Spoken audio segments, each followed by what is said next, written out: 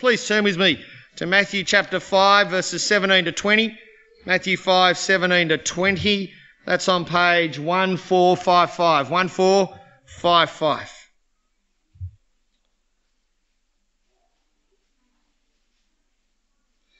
Do not think that I've come to abolish the law or the prophets. I've not come to abolish them, but to fulfill them. I tell you the truth. Until heaven and earth disappear, not the smallest letter nor the least stroke of a pen will by any means disappear from the law until everything is accomplished. Anyone who breaks one of the least of these commandments and teaches others to do the same will be called least in the kingdom of heaven. But whoever practices and teaches these commands will be called great in the kingdom of heaven. For I tell you that unless your righteousness surpasses that of the Pharisees and the teachers of the law, you'll certainly not enter the kingdom of heaven. This is the word of the Lord. Thanks be to God. Max Pringle was a little worried when he saw the sermon outline at the West Church because he was thinking we might have PE after church and try and run a mile in 4 minutes. Let me tell you, that's harder than it looks, but it's happening more and more, the 4-minute mile. Last year in America, the greatest number of athletes broke the 4-minute mile. There's a random fact that won't stand you in any good use whatsoever. But over a period of time, people have wondered whether you can run 4 laps of a track in under 4 minutes. If you like figures, 1.609344 kilometres. The debate raged for many decades around the move from the 1800s to the 1900s. Runners were described as participating in the sport of pedestrianism. And they were divided into amateurs and professionals, and the two weren't allowed to compete against each other. The professionals held the record until the amateurs kind of drew even in 1915, and 1930 transformed the pursuit of the 4-minute mile. In the 1930s, you had the advent of the newsreel footage, and the 4-minute mile actually became an obsession, whether we like it or not, for the whole globe. Did you realise that in the 1930s, that actually that was the fascination, breaking the 4-minute mile? The leader at that point was a man called Jack Lovelock from New Zealand, and his great rival was Glenn Cunningham from America. They were both men a little shorter than me, if it's possible, stockier than me, if it's possible, and they reduced the mile to 4 minutes and 6 seconds in the 1930s. In the 1940s, the Swedes came along. Did you know the Swedes were dominant distance runners in the 40s? And two men, Anderson and Haag, kind of salami sliced the record down to 4 minutes and 1 second by 1945. After that, there was a decade of no change. There's a reasonable reason. There was the Second World War. The whole world was actually focused on really important things. And in fact, most of the athletes had died, been damaged in the war. But the debate was reignited, and for nearly a decade there were attempts around the globe to try and break the 4-minute mile, but the record stood at 4 minutes, 1 second, 0.4. People began to think it wasn't going to happen. There were all these expectations, but every attempt fizzled until May the 6th, 1954, in Oxford at the Iffley Road track at 6 p.m. During an intervarsity meet, Roger Bannister, lined up in a 6-man field. He'd organised 2 friends, Chris Chataway and Chris Brasher, to be his pacers. Bannister was a medical student. He'd spent the day in studies, hopped on the train and got to the track. Chataway took them out, and by the time they got to the halfway point, they were at 1 minute 58 seconds. It was doable. But they'd been at this place before. Brasher took over. He got them through to 1 lap to go, right on 3 minutes. And then Bannister did the rest. He closed in 59 seconds. All the track was waiting because there were no public time records at that point. And the announcer knew the tension, so he stretched it out and stretched it out. But when he got to, and the winning time was 3, no one heard the rest. All pandemonium broke loose. The barrier had been broken, the myth had been shattered. Bannister had broken the 4-minute mile. Now, the debate's continued, and the debate has changed because even high school athletes in America now run the mile in under 4 minutes. It's never going to happen for me. The debate now rages as where does Bannister fit amongst all these middle distance runners? Where do we slot him? We like to rank people, don't we? Work out where they stand and where they fit. He's actually, of all the mile record holders, the one who held it for the shortest amount of time. Only 46 days. Until an Australian broke it in Turku in Finland, John Landy. He's actually nowhere near the current record, which stands at 3 minutes, 43 seconds. It's been nearly a decade since Hichem El Garouj, a Moroccan, broke the record. Bannister never won an Olympic medal, let alone a gold medal. Bannister never created any revolutionary training method. He was no one to invent a new running suit or outfit or shoes. His training was pretty average. His career was impressive. I mean, the high point was beating Landy at the mile of the century at the Commonwealth Games where he won the gold medal. And in fact, when Bannister was interviewed about his greatest achievement, he didn't even mention the 4-minute mile. He mentioned all the medical techniques he'd pioneered as a neurologist. Where does he fit? Now, there's no doubt that Bannister didn't do something new. Everyone else was doing the same training and many were doing more. Many others had come very close, and in fact, within 46 days, Landy showed that he could shatter the record. So what did he do? Well, he actually stood on the shoulders of everyone who'd come before. He didn't do something new, but he did something greater, didn't he? Not something new, but something greater. He was at the pointy end of all those years that had come before him. After the barrier was broken, there was a new running landscape. And the mile record tumbled to where it is today. If you like, he didn't do something new, he did something greater. He stood at the centre point between old running and new running. I think Jesus is the same, isn't he? Except the stakes are far higher than how fast you can run 4 laps. Let me pray and we're going to look at it together. Dear God, thanks for your word. Thanks that we can read it. Thanks that it is living. Please apply it to our hearts, minds, souls, lives, our desires, our ambitions, our understandings by your Holy Spirit today. In Jesus' name, amen. We know how we've gotten to this point, don't we? Soon you'll be able to recite this paragraph of every one of my sermons back to me. Jesus is the man who is everything that God promised. He's the one who will deal with the broken state of the world through sin. He's the one who'll rule the world as it should be. He's the one who'll save humanity. Matthew has been very careful in this biography to build a picture, hasn't he? He's not rushed us, he's taken us slowly. He's shown us the genealogy. He's shown us what happens around his birth and the connection with the Old Testament. He's shown us Jesus' message and method. He's shown us what he can do and the reactions he produces. Matthew's shown us that this is the man people will follow, that he's bringing in God's kingdom. We know by this point that Jesus offers something that no other human being can offer, which means Jesus can look the devil in the eye and tell the devil to go away. We know that Jesus has gathered his disciples, the wholehearted student followers of Jesus, and he's taken them up on a mountain, and it's the first training session for the season, so to speak. You've got that image in your mind of Jesus and the disciples and then this big crowd. Get the geography straight, this big crowd looking in. And Jesus is teaching them about the kingdom of God. The kingdom of God is entered by knowing your own heart, isn't it? We saw that 2 weeks ago, by knowing your poverty, that you are broken by sin. And it's entered by knowing our need, that we need to be connected to Jesus because he's the only one who can tell the devil to go away. The kingdom has a unique culture, it's salt and light. Remember we looked at that last week? And it's a culture that's never really been seen in this world. But this kingdom poses a question. Where does Jesus fit? Where does Jesus fit? I want you to cast your minds back 8 weeks. I mean, sometimes it's a struggle to yesterday, but 8 weeks. Let's go to 8 weeks. And remember in that first sermon, I encourage you to think about 2 people. A Jew who was living dispossessed and under Roman rule with all these promises that just seems so dusty.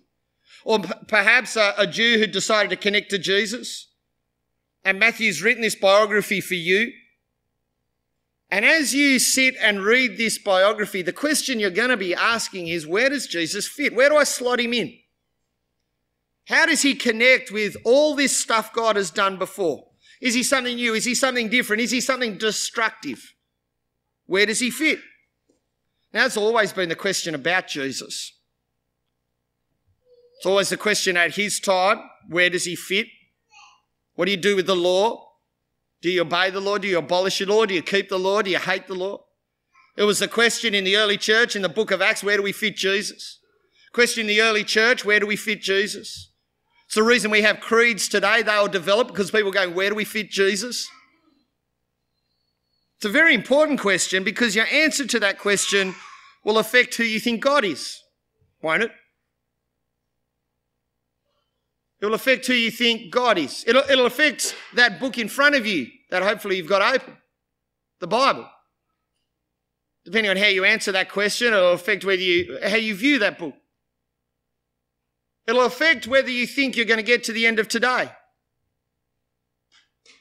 or what your heart is going to think, how you respond to an affront or to praise. It'll affect your sin, your salvation, your future, your desires. You see, where does Jesus fit affects all those things.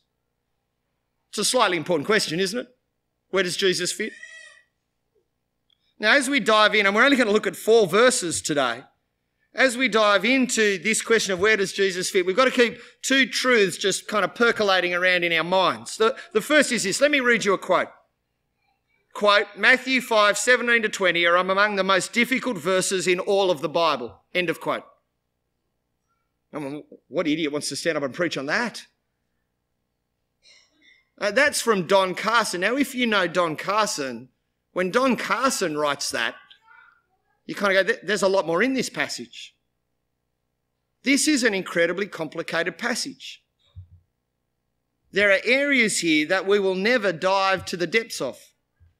So just keep that away in one part. The second truth we've got to allow percolating around is that we've got to let Matthew speak. Let Matthew be Matthew. Let me illustrate.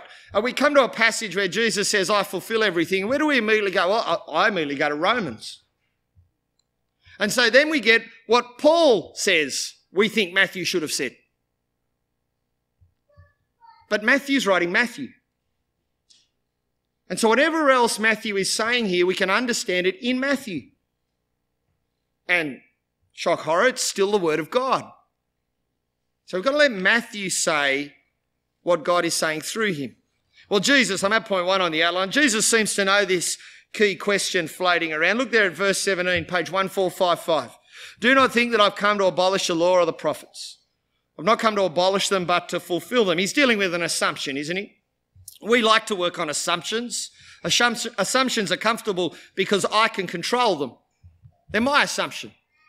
The assumption is this, that Jesus is bringing something completely new. Whatever else Jesus is doing, it has no connection with the past. In fact, it abolishes the past. In fact, it kind of crushes it up, throws it in the bin, burns it and does away with it.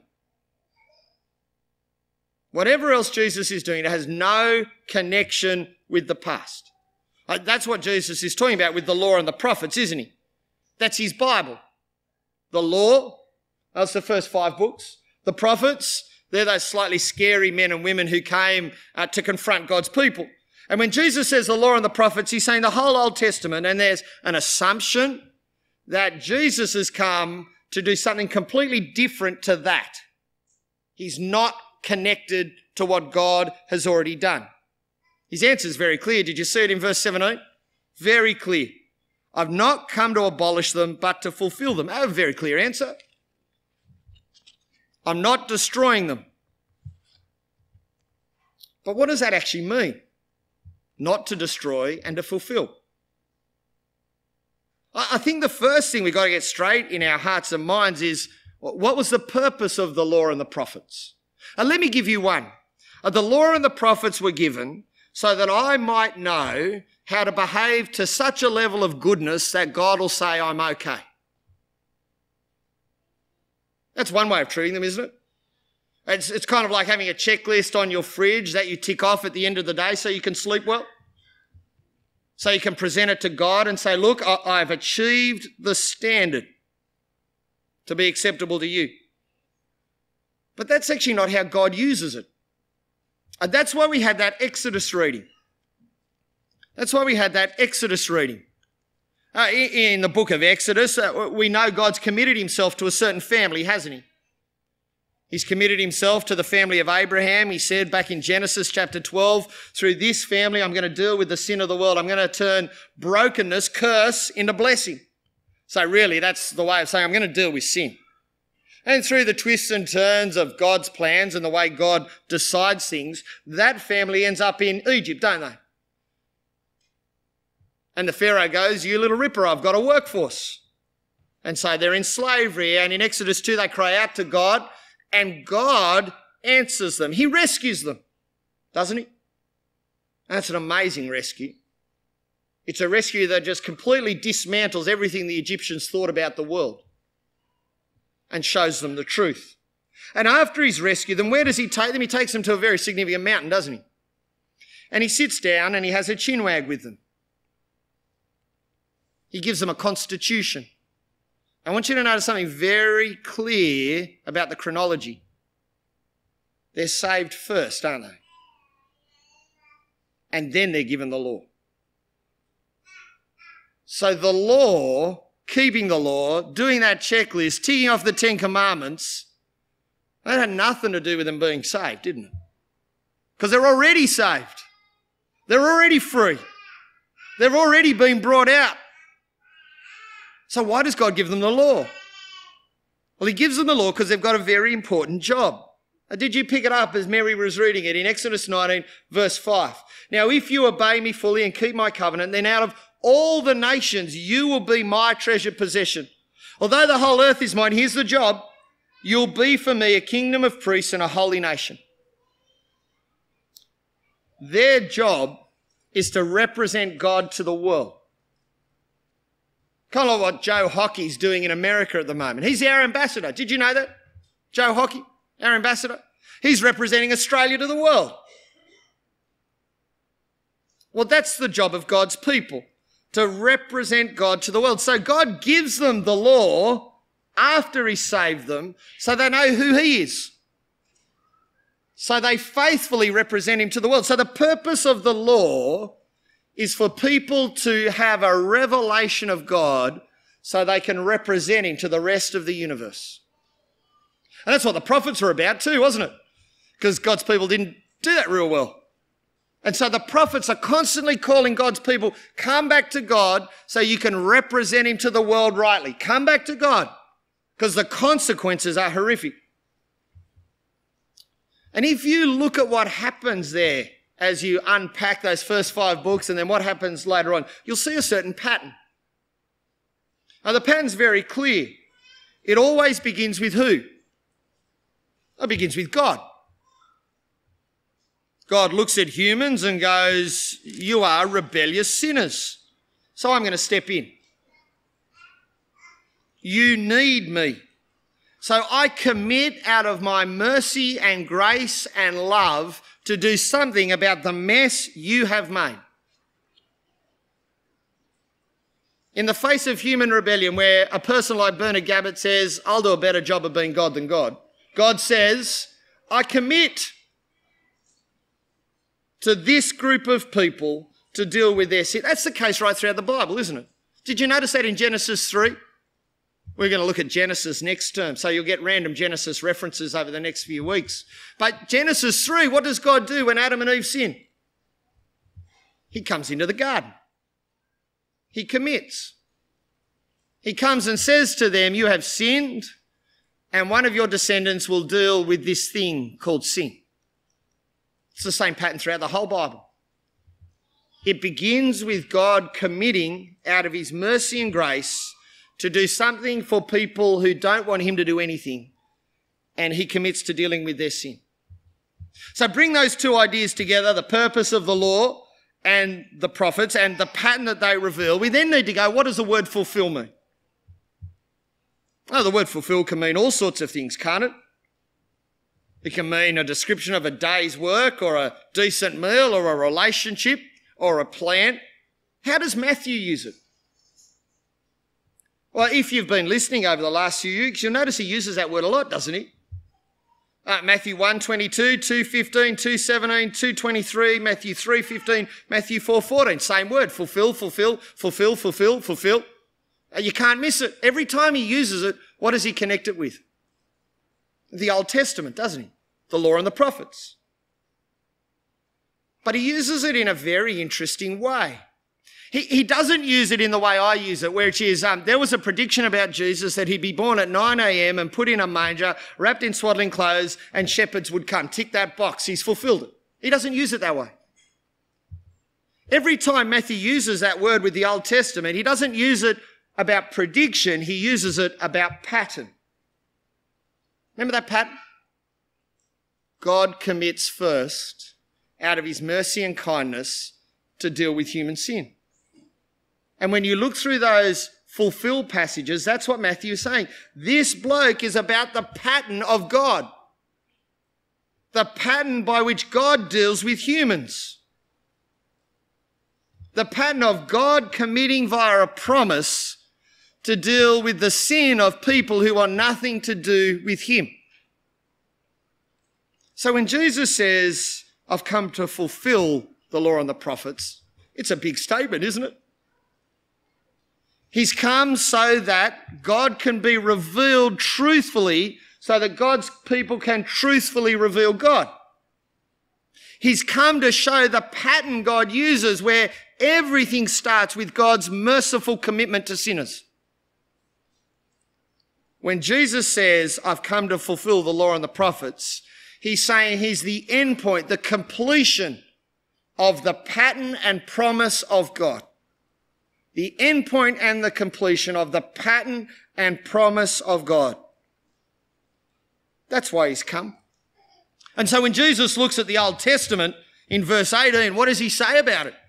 I tell you the truth, until heaven and earth disappear, not the smallest letter, not the least stroke of a pen will by any means disappear from the law until everything is accomplished. Jesus looks at the Old Testament and goes, it stands. All of it. From Genesis to Malachi, it stands. Why does it stand? Well, it stands because a bloke called Jesus is walking around fulfilling it. It stands because it's God's word. It stands because Jesus does everything it set out as a promise and a pattern. And so Jesus then says, verse 19, anyone who breaks one of the least of these commandments and teaches others to do the same will be called least in the kingdom of heaven. But whoever practices and teaches these commands will be called great in the kingdom of heaven. I'm at point 2 on the outline. Jesus seems to have learned a very good teaching method, repetition. So that's what he's saying, isn't it? Repeating the same point, but personalising it, pointing out the consequences and the things that will happen if we don't pay attention. I actually don't think he's doing that. I actually think he's doing something much greater. Look there at verse 19. They've actually left out a word. And it's not often I'll do this, but I think it's worth paying attention here. There's a therefore that should be there. Therefore, anyone.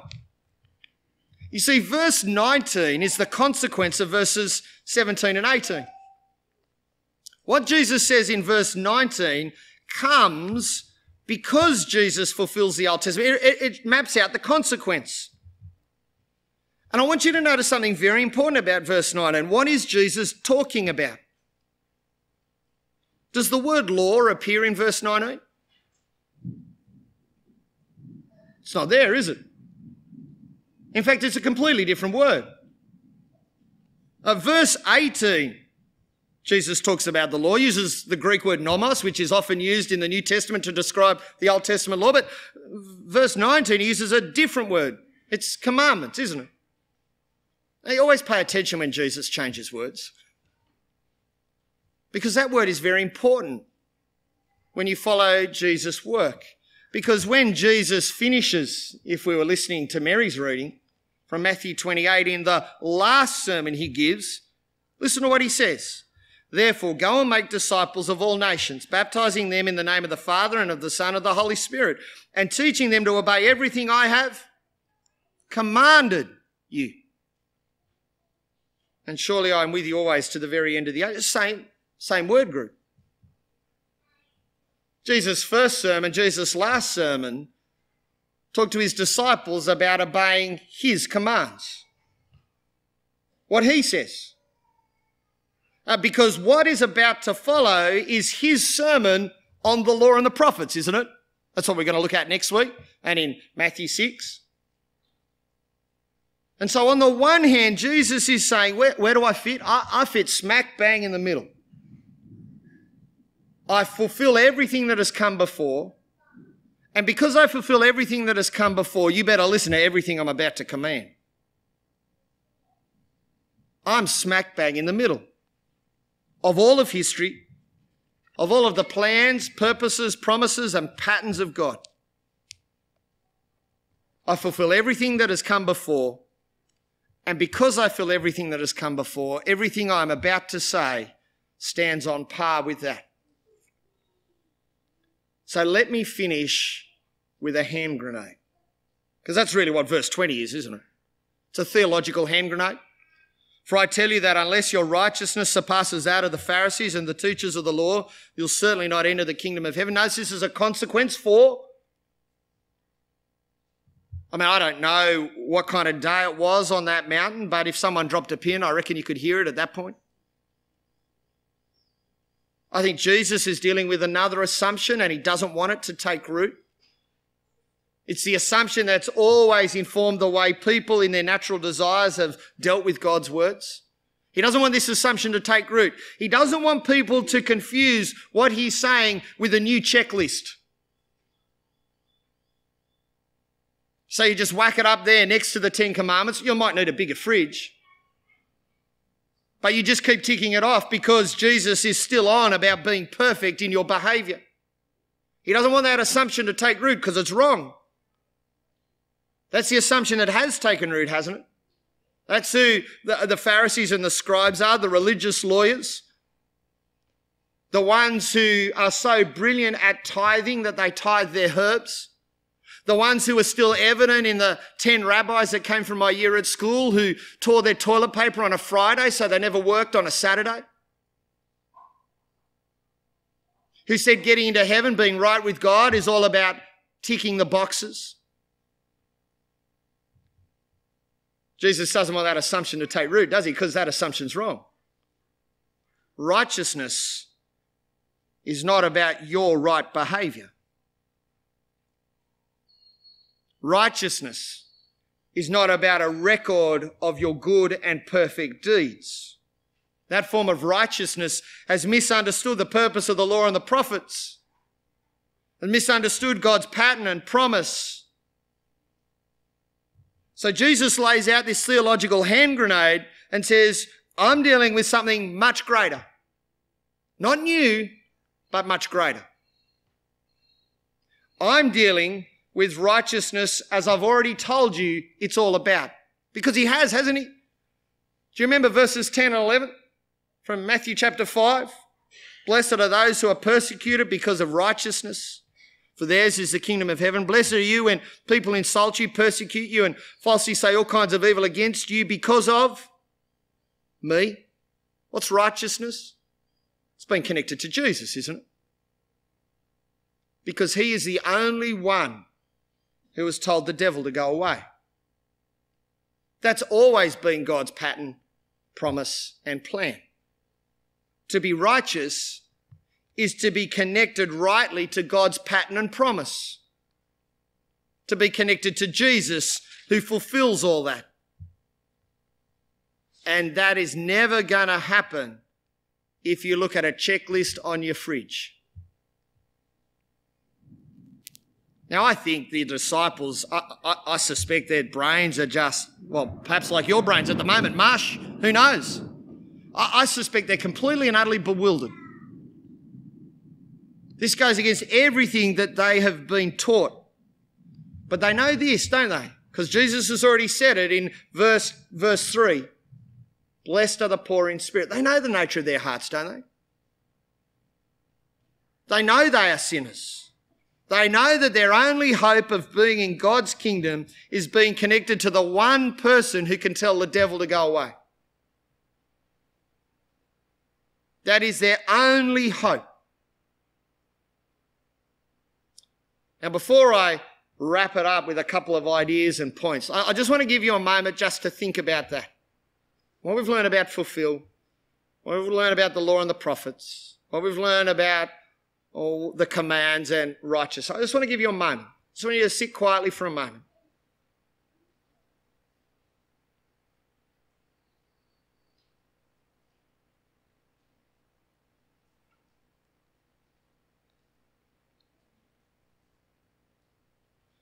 Roger Bannister was the hinge point for mile running.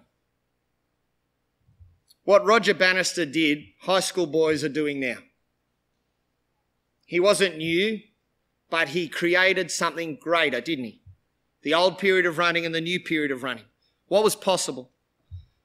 Jesus is the cosmic hinge for all of history.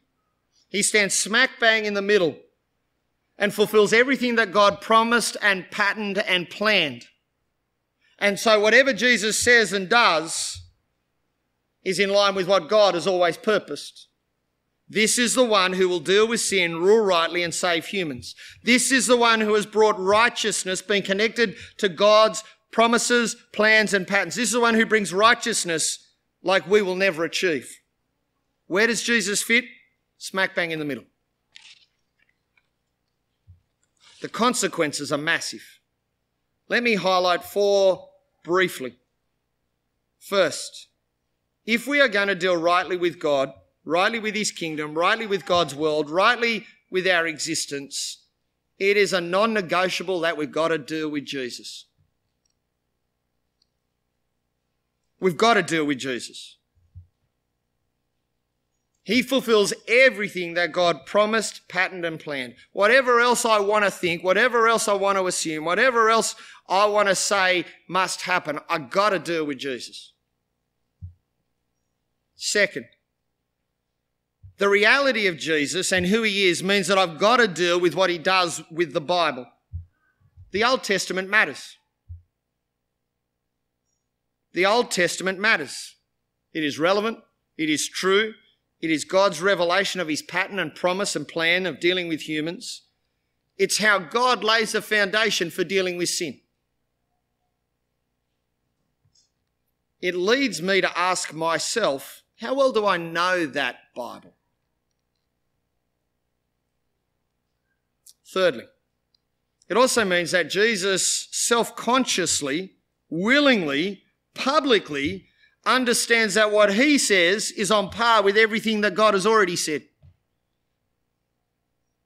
If Jesus is smack bang in the middle, fulfilling everything that comes before, that stands. And that means that everything that comes after stands as God's word, doesn't it?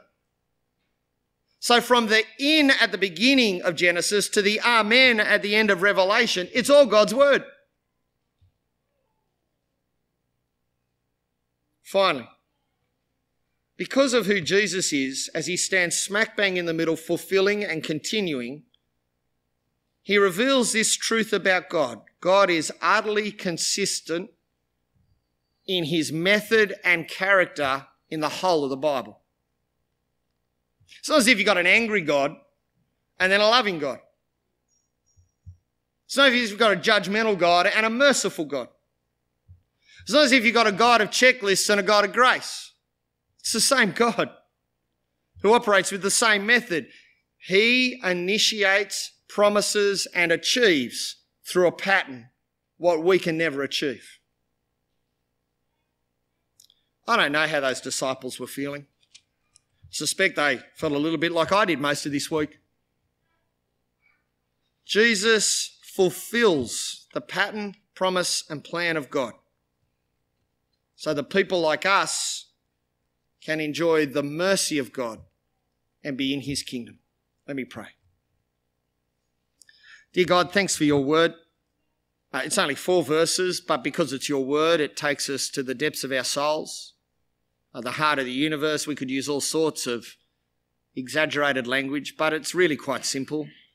Jesus stands smack bang in the middle of history. He fulfills everything that you promised, planned and patterned. And what he commands and achieves and lives on our behalf, we must pay attention to. Father, help us to do business with him. Amen. Any questions? Oh, look at that. Andrew.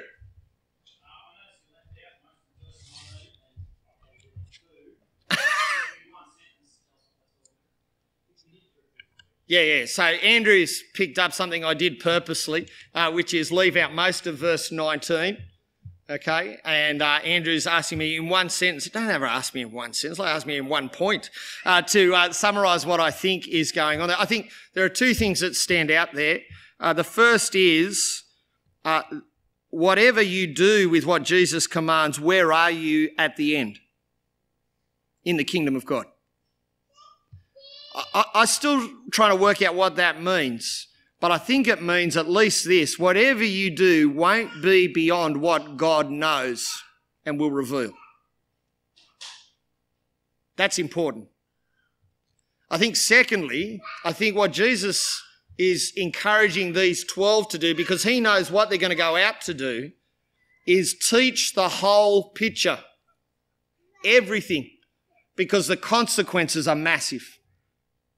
If we fiddle with the truth, Jesus won't be smack bang in the middle of history as people hear the good news.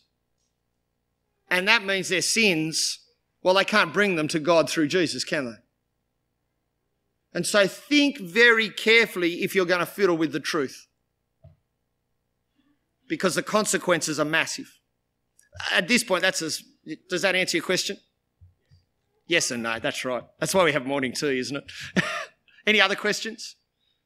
Neil's putting his hand up. Go for it, Neil. What and where, so what and when do you think is until everything is accomplished, which would then affect the way we think about that line before it? Yeah. It's really, yeah. So what and where doesn't mean everything is accomplished, because that will then affect how we deal with the Old Testament and that kind of stuff. Is that what you're asking, Neil? I hate doing this, okay, but I'm gonna do it anyway. It's really interesting in the Greek. I know that sounds pretentious. It's really interesting in the Greek that the sentence that falls out actually falls out in a way that there's an equal sign between heaven and earth disappearing and everything being accomplished. So they're the same. Okay? And so Jesus is saying that everything being accomplished. Now when's that? When is everything accomplished? Now, in this week we know that, because Revelation 21 tells us that there'll be a day where there'll be no tears. That's when everything is accomplished. And on that day, you can stop listening to the Old Testament, because you will look God in the eye. Does that answer your question? Terrific. The other thing to pay attention to as well is verse 18, I tell you, verse 20, I tell you, same Greek phrase. So that's the truly, truly, I tell you, amen kind of stuff. Pay attention to those. They're really important.